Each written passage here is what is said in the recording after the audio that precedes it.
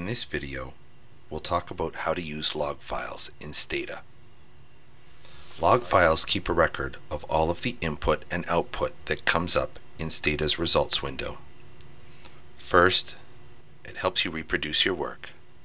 That means that if you find a good finding and you want to find out how you reached that finding, you can go back through the log file and find the steps that brought you to where you want to be. Second, it allows other people to check your work. That's useful when you want help from an outside consultant or somebody wants details on how you got the findings that you got. The command to generate log files is log. This is the syntax for beginning a log file. To start a log file, input these commands: log space using space quotation mark the name you want to assign to your log file .txt close quotation marks comma text append with a space after the comma and a space after text.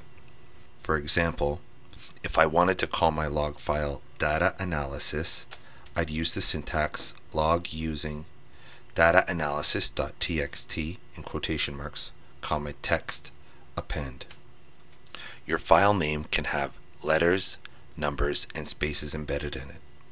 By using the option text in this command, you're asking Stata to store your log in a plain text file that can be opened on any computer. Without using this option, you'll require Stata to open up your log file. The option append tells Stata to add any new input or output to the end of a log file that has the name that you want to assign to this log file. In other words, if you already have a log file called data analysis and you use the command append, Stata will add any new input or output to the end of the log file. You could instead use the option replace, which tells Stata to erase the old copy and create a new one. You can pause and restart a log file by using the commands log off and log on. The command log off pauses the log file's recording of your input and output. Log on resumes a paused log file. To stop logging your input and output, enter the command log close. Let's see what it looks like to use log files in a Stata session. I ask Stata to start a log session by typing in log using open quotation marks and the name of the log file that I want. I'm calling it my log file .txt close quotes comma text. I hit enter and I get this message telling me that the log file has begun. If I type in some analyses and close the log file, I'll see that the log file has appeared in my working directory. I can open it and see what I did in my Stata session.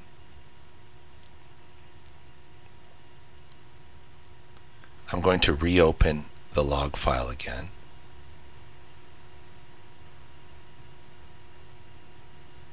And I'll get this message. I can type in more analyses and it will also be recorded.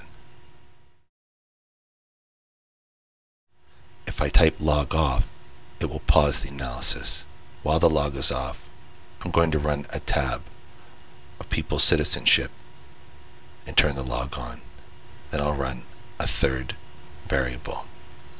I close the log file, and if you look, the table denoting citizenship in the sample isn't recorded because the logging was paused.